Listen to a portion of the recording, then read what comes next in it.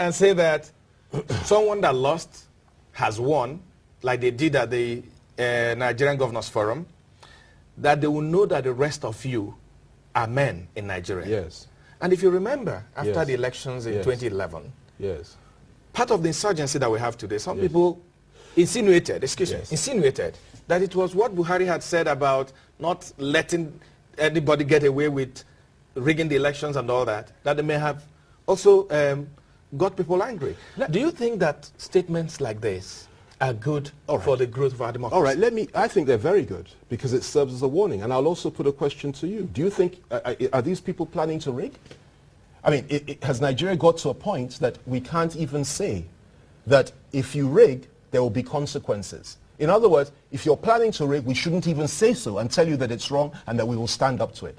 Is that where we've got to? Do you have facts that they're planning to rig? I'm putting the question to you. I never said they were planning to rig. What concerns me is the sentiment that you're not even allowed to come out and speak freely and say, listen, you mustn't rig. There mustn't be rigging. What we saw at the Nigerian Governors Forum election the other day was unprecedented in the annals of Nigerian history. I'm a historian. I follow the history of this country and many other countries, and I've been doing so for years. Okay?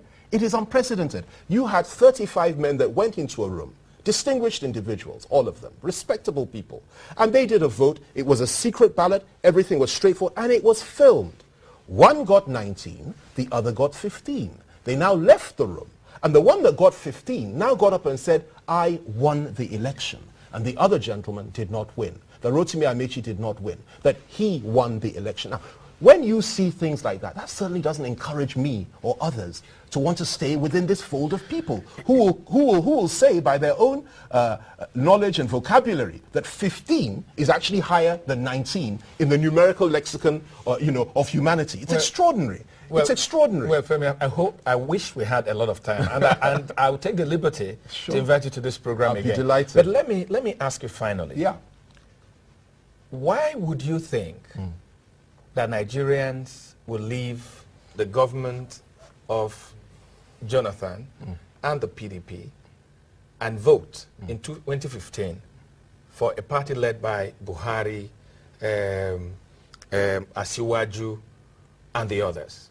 Why would you say that? Listen to me. What are your facts? Well, I never said Nigerians will go. I don't know what the mind of Nigerians are. All I know is that the level of discontentment for the present government and for the PDP in this country is unprecedented.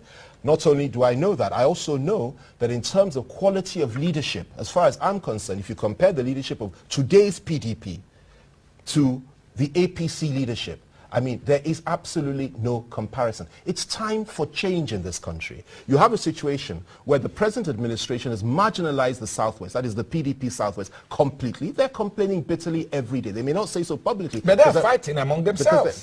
They're the ones fighting among themselves. Their reasons for fighting you put to them. I'm not part of them, all right? The issue is that they are being marginalized and they've been humiliated and disgraced by their own federal government and by their own party leadership. That is number one. Number two, you look at what is happening in the northern part of this country. You will see that people are not happy. If you put north and west together and you now juxtapose that and put Ijaw land together to say that the Ijaw land will be able to defeat the whole of the north and the whole of the southwest, okay, in an election. Well, these are strange calculations as far as I'm concerned. I think the APC leadership, it's a good quality leadership. It is not just General Buhari. It is not just Asiwaju Tinubu. It is not just Samunda Isaiah or Nuhu Ribadu or El Rufai or so many. You just joined them. So how did you know all this? Listen to me. I've been part of the other ones I mentioned for many years. El Rufai, we're together. Ribadu, we're together. So many others. And most of them that are in the ACN, we were in Nadeku together. Okay? So this is, don't worry too much about me. Let's worry about Nigeria. And as far as I'm concerned, they present a far more credible leadership than we have in the PDP today. And we're praying and hoping that we agree on a candidate and we go to the field and we'll defeat the PDP once and for all and put them where they deserve to be. Honourable Minister, I'd like to thank you. My pleasure. It's my pleasure speaking with you, and I hope you'll be here again. I'll definitely be here anytime. And when we return, we'll look at 14 years of democracy and how it's impacting on the ordinary Nigerian. Don't go away.